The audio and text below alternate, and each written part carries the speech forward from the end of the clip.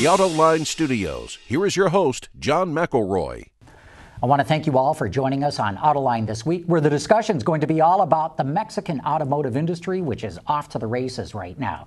And I've got three experts to dive into the details of what's going on there, including Norm Jacobs, the president of SANLUIS Rassini International, a supplier company; Randy Miller, the global automotive leader for Ernst & Young, also known as EY these days; and John Martin, the senior vice president for manufacturing, purchasing, and supply chain management at Nissan Americas. And I want to thank the three of you for joining us today. Thanks for having us, John. John, let me start with you. What is going on in Mexico? Volkswagen, Nissan have been there forever, GM, Ford, and Chrysler, and now we're seeing a slew of other automakers jumping in. Audi, Kia, BMW, Honda, Mazda, Toyota. What is going on in Mexico? Why are so many going in there? Great question, John, and thank you for inviting me on the show. We've been in Mexico since 1966. It was our first overseas factory that we established in Cuernavaca, just outside of Mexico City. There are three key factors, as I see it, and indeed as Nissan sees it, which invite investment in that country. First of all, cost competitiveness. If we look at Mexico as it stands today, it's a much more competitive manufacturing base than China. If we look at productivity-adjusted wage growth in China over the last 10 years, plus 187%. If we look at the same factor for Mexico, 27%. So Mexico is eroding the competitiveness of China. That's clear. Second area of cost competitiveness, energy. As you know, energy costs in the United States, very competitive because of the surge in shale gas, shale oil. That's pegging the prices in Mexico. Great advantage for us, and it flows right through the supply chain. It's very energy-intensive products, plastics, steel, all to the benefit of automotive industry and general appliance manufacturing. The next area, it's connected. They have 44 free trade agreements, more than any other country in the world. Compare that to the United States, 20 free trade agreements. China, 18. It's connected. And the third area, a very, very, if you will, business-friendly environment with relatively moderate wage growth, as I've talked about before, friendly taxes, and proximity to the United States. It's got everything going for it. Randy, you see it the same way? Maybe a better place to be than China these days? Well, thanks, John. I would agree. I think Mexico will continue to really move forward with great growth.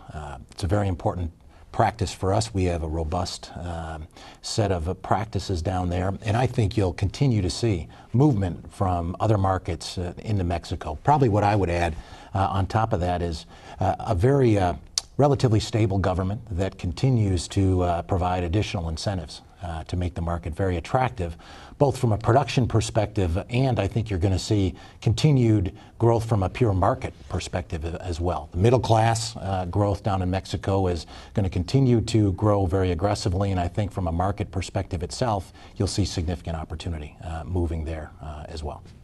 Norm, so tell us a little bit about your company too, SANLUIS Rassini, and why you're in Mexico and what your outlook is. Well, you know, John, very good. Both John and Randy have done a good job to bring maybe the higher level of the economics and the discussion of what's happening in Mexico. But for us, SANLUIS Rassini is a manufacturer of suspension products and brake products, predominantly serving the North American and South American market.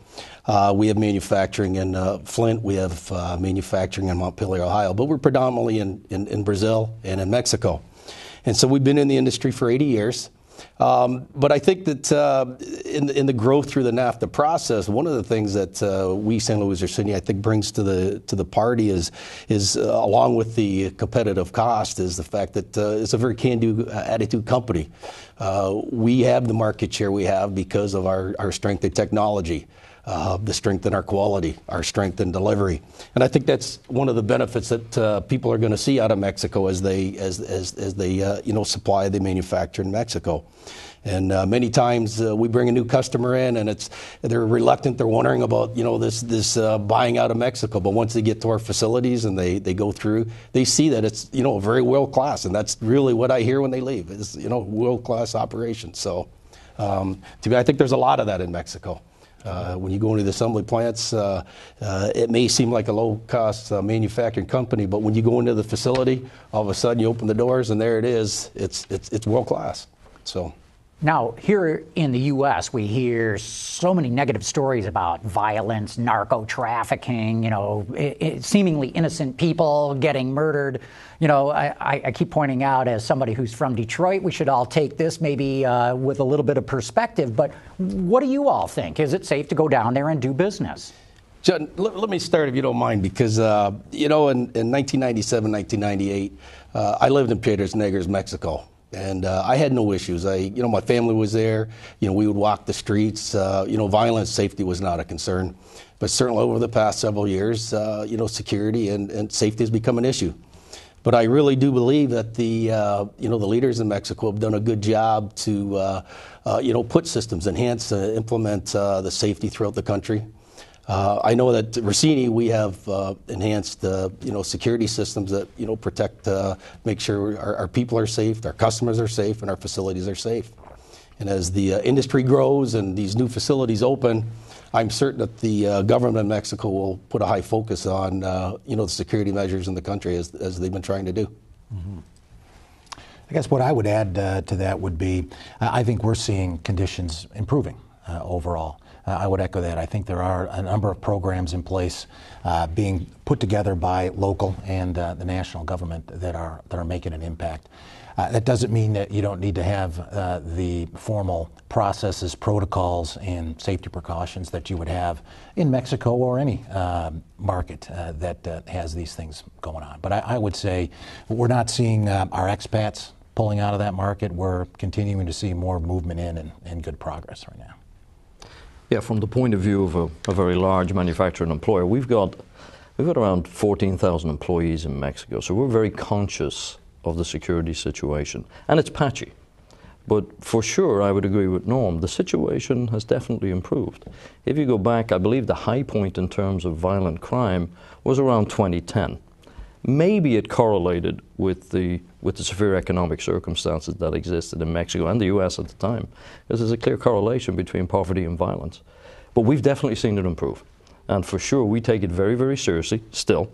So we've got very defined, we operate in over 72 countries in the world. So some of those countries are less or more safe than Mexico. But for sure, we take security very seriously, particularly of our employees. But just as Norm and Randy said, we've not seen any pressure from expat employees, Americans, Europeans, wanting to move out. They enjoy the lifestyle down there just too much. Good to hear. Randy, what's your sense of how the Mexican market sales of cars and trucks are going right now? When I look at the numbers, for the first half, they look a little bit weak. Looks like they may have been strengthening a little bit more recently. What's your outlook for the Mexican market? Our outlook is very positive. I think you are dead on that the last quarter was a little bit flat, but we would see very positive momentum going forward. I think 2014, from a production perspective, I think we'll see probably 3.1 million units. I think after that, probably 3.5 million. And I continue to be very, very optimistic that the market itself, I would say Mexico will probably move from, let's say, number 9 position to number 8 position, perhaps even up to number 7 position. In the world, you mean, of all countries that make vehicles? In terms of production. So very optimistic in terms of what I'm seeing. And I want to get into that production aspect. But John, Nissan sells cars. In fact, is it Nissan or Volkswagen that's number 1? No, we're the market leader. We've got about 26% market share. So just over 1 in every 4 cars sold in Mexico is a Nissan. And something that we're very proud of. And we continue to grow there. And one of the things that we're pretty immune at that sort of market share, provided we keep on updating our product portfolio, which we are doing with the launch of the new pickup truck, which I know Norm is helping us do. He's a key supplier to that. We're launching a new pickup truck. We've got over 95% share on that pickup truck, but we're refreshing it. So the one thing that we see is that there has been a slight slowdown in Q1. We do see and we predict a pretty sustained recovery from that slowdown in Q2 to Q4. So we're not worried about it at all. Okay, Norm, we got to get the supplier's perspective on this. How do you see the Mexican market? Well, John, we see it strong. We talked a little bit earlier about the growth in Mexico, and as a supplier, we have a predominant share in the leaf spring market, not as predominant in the coil spring market.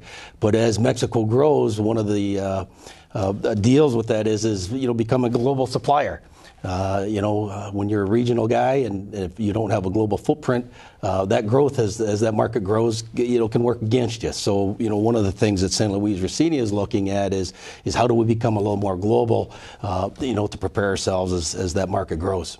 Trucks are going great in Mexico, and trucks predominantly use leaf springs, at least in the rear. That's got to be good for your business. Oh, for sure. Our business is the highest. We made record numbers in Q3 2013. We continue to make some of the best numbers we see here in 2014. So, John, what's keeping the market a little bit flat for the first half of the year? I mean, in the U.S., we're seeing great growth in new car sales, cars and trucks. Why not so in Mexico? Yeah, one of the issues that we saw in Mexico was jobs growth was pretty flat through the quarter. We think that combined with some currency instability, particularly around the US dollar peso, because there have been some swings in the last 3 months, we think that overall economic activity was slightly depressed in the quarter. Consumer spending came out of a very strong December. And so we think the dip was just a natural adjustment. We certainly seeing, our forward orders looking forward into our second quarter, which is the period July through to September, very, very strong. So we don't see it lasting. And of course, sorry, Randy, go ahead. What I was going to add is I think what we're also seeing is improvement in credit conditions. I think that's going to help really continue to move that market forward. And Randy, you were talking earlier about production, and it's sometimes you got to watch both a little more differently than you do, say, looking at the U.S. market, where production pretty much tracks sales. But in Mexico, they produce far more vehicles than they sell in the country, and it's become such an export hub. We talked about the free trade agreements. What'd you say, 44 free trade agreements or something like that? They have 44 free trade agreements. 14 countries. Yeah, I mean, you seem to be saying Mexico is on a track to become one of the, it already is a big producer, but, could it surpass something like Germany, for example, in the future here as a vehicle producer? I think it will continue down the track of being a very significant producer. I'm not sure it'll hit the level of a Germany, but perhaps there could be some countries like Brazil that could be at risk of being passed up. The current forecast is that this year, if Mexico continues on its current path, it'll overtake Brazil and become the 7th largest. Of course, Brazil's pretty weak too. Brazil's very weak at the moment. They've had a collapse of the real versus the dollar. So very, very significant issue in Brazil. Not helped by the fact that localization levels in Brazil are not too high. So they're importing a lot of parts. So once your local currency falls in strength against the primary exporting area, which is Mexico and the United States, for the components, they've got a problem. And that's what they're suffering at the moment. But we do foresee that Mexico, I think all forecasts is that Mexico in terms of manufacturing will overtake Brazil this year. Wow. I mean, with the investments that we see moving forward, Nissan, you've got the Hondas and the Audis and whatnot. I think they're projecting by 2020, 5 million vehicles will be produced in Mexico domestically. 5 million? 5 million. And obviously, we were talking a bit about the production in Mexico. 80% of that is exported back into the U.S. So Mexico is very dependent on what's happening in the U.S. market. So as you see dips in the U.S. market, you'll start to see those dips in Mexico also. Yeah, I think it's interesting to compare and contrast. The growth that Nissan's seen in Mexico hasn't been at the expense of our growth in the United States. And I think some people, and I'm not saying you have said it, Norm, but some people are getting slightly worried about, does growth in Mexico beggar their neighbor in terms of the United States? And we certainly haven't seen that. Let's compare. I got 16,000 employees in the United States. I have 3 manufacturing facilities, one in Smyrna, Tennessee, one in Canton, Mississippi, and a 1 million engine factory in Deckard, Tennessee as well. So 16,000 employees.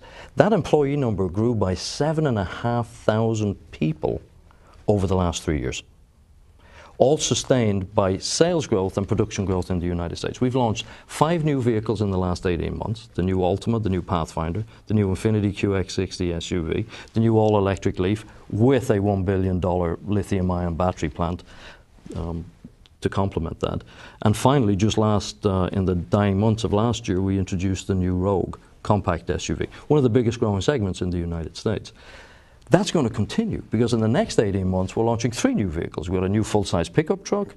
We've got the new Murano, which is going to be built in Mississippi. That pickup truck I just mentioned will be built in Mississippi as well. And we're also going to introduce the new Maxima. which is a very storied and historic nameplate for Nissan, particularly here in the United States. So 8 new models in the last 2 years. But if we look at those models and we compare them to the models we're building in Mexico, I think it tells the story. The cars most people are building in Mexico are the compact or subcompact cars, where labor costs, they're low margin. So labor costs play a large part in the variable manufacturing costs. Labor costs are important in those. The cars we're building in the United States are large, complex, where logistics costs and supplier capabilities and experience play a bigger part. So Mexico, I think, will continue to grow on the back of South American growth for these compact and subcompact cars. And US manufacturers, if they're clever, and I think we are, we're growing on the back of the complex larger vehicles, where logistics costs are extremely important. And you need a very developed supplier base. The weakness for Mexico is going to be interesting. We're starting to see some skill shortages pop up, particularly in the engineering ranks. And we're also starting to see some critical supplier weaknesses, particularly in the area of steel and advanced electronics. And that's an area where United States manufacturers of those components, of that steel, they're poised to make some pretty big gains in the market too. Sure. So I see genuinely, I think we've got to make this clear to what is in many cases a very concerned American public.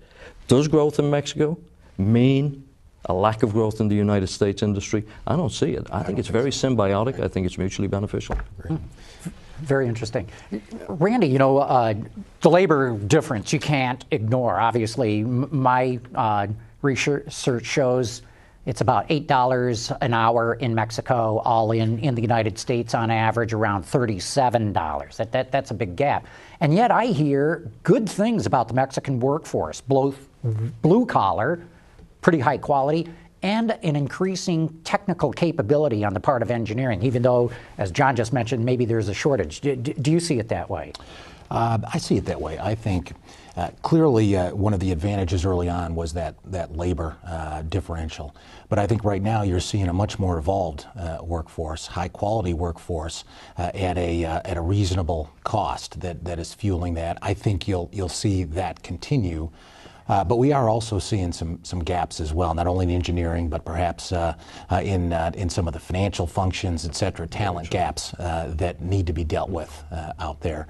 But I think that cost differential really does challenge some of the Asian-based countries as well, and in terms of continuing to make Mexico a very, very attractive place. I know you get down to Mexico frequently enough. You're the head of advising these automotive companies. What are some of the things that you're really keying in on what you tell them that Ernst & Young sees coming? Well, I think we talked about the export nature of the market, and I think that will continue to be a focus. But partly why we're so optimistic about that market from a consumer perspective is the continued growth of the middle class in Mexico. I think what you'll see by 2030 is a significant increase in the percentage of middle class with the ability to continue to buy the vehicles. So we're very optimistic from that market in terms of selling products in that market. That, along with the improving credit and I think a supportive government that continues to put some incentives down there, we're very optimistic, again, from a selling product into the market on top of that. So that's what we're talking a lot about with our clients. Norma, are you running into problems trying to get the talent that you need there, especially technical talent? You know, it was an issue at one time, and I'll be interested to see what happens in central Mexico as these facilities open, because I do think that they're going to battle for talent. I don't know if this location is going to steal from that location, but we went through that. We do go through that, quite frankly, in our location along the border, which is in Coahuila, Mexico area, border to Eagle Pass, Texas. And, you know, a lot of the smaller shops, they try and take our engineers. And But you know, one of the things that SANLUIS Rassini does well is you know, we talk about the compensation, but we have a housing program, and we, you know, that our people can live at. You know, it extends to social events for the families, education for the family, medical for the family, a lot of things that the people value. And it really does allow us to, you know, retain our people, continued education. everybody wants to be educated. And, we at our facility in Mexico have a lot of educated people. I started with the company in 1997, and I was impressed when I interviewed with the engineering group. How many people had masters, or how many people were working on their masters? Sure. So I think that our organization is protected with good talent, but we're always at risk with those guys across the street trying to take them from us. So, John, Norm makes a great point. You're running into talent problems right now, and here come Audi, BMW, all the other ones that I mentioned. It's only going to get tougher. It is going to get tougher, and that, again, it's competition. And we are well placed. If you're the biggest player in the market, 26% share, you have the household name, we can attract graduates quite easily. What I am impressed with, the Mexican government recognizes this demand and supply shortfall. And so, for example, with our huge factory that we've got in Aguascalientes, where we have capacity for 700,000 units between two facilities we have there, we have worked with the local government in Aguascalientes, and we've put in place a training college which gives us a stream of very highly educated young people to contribute to our engineering and maintenance efforts, which are particularly important. Allying that with some of their national universities, we're seeing no real shortage for us. What I am worried about is less attractive employers who don't have the nameplate of Nissan struggle, and those employers are our suppliers. So when they suffer, I suffer. So it's an issue that we're in constant discussion, dialogue with the government. But what I'm encouraged by is they're taking real concrete steps. Sure. And they're putting an awful lot of money and effort and thinking into technical education, not just university education, where the investment is extremely high and the lead time is quite long. They're putting a lot of work into 2-year educational programs. And indeed, just before we came on, I was talking about the efforts by the state of Tennessee to do the same. And they've made technical college education for all young adults in the state of Tennessee free to help address that issue, which is a definite and a here-today issue for the United States, the lack of technically qualified. I've been to Aguascalientes, I've been to Ford's Hermosillo plant and some others too, and what's impressed me is the night schools. So people literally come out of work, they go home, have dinner, and boom, they're in school. And to your point, John, technical things too, not just teaching. The 3 R's. You're talking about, they're learning about electronics, pneumatics, hydraulics, the issues that make for a good, sound industrial labor base. And you've got a very enthusiastic government that recognizes the issue, and you've got an extremely enthusiastic population that knows, as the early 20th century citizens of Detroit knew, that if you want to get your way out of poverty, you have to work your way out. Right. And that's what Mexicans are doing, and it's great to see it. But Randy, you identified that maybe in the financial, IT sides, there's still some gaps there as well. Well, I think as the market continues to grow, as the investment levels continue to increase, clearly there are some shortages, and I'm seeing, though, programs that are being put in place to address those. We've talked about some of the education programs. I know there's a kind of a 4-pillar program that has been put in place down there by the government that includes targeting education in those kind of, I'll say, scarce resource areas, increased investment in infrastructure, increased investment in the market itself. So I think there'll be strides coming to close that, and also opportunities for providers to fill those gaps as well. Addressing that issue, what can Mexico learn from the United States, and what can the U.S. learn from Mexico?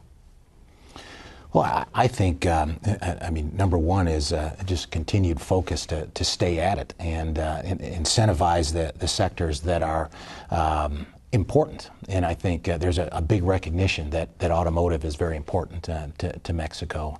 And so I would say just staying laser focused around that and staying at it. And that's what I'm seeing a lot down there. So that's a big lesson learned for me is kind of a long-term view on the sector. Yeah, from the very top levels of government, they really recognize the benefits of having a proper automotive industry.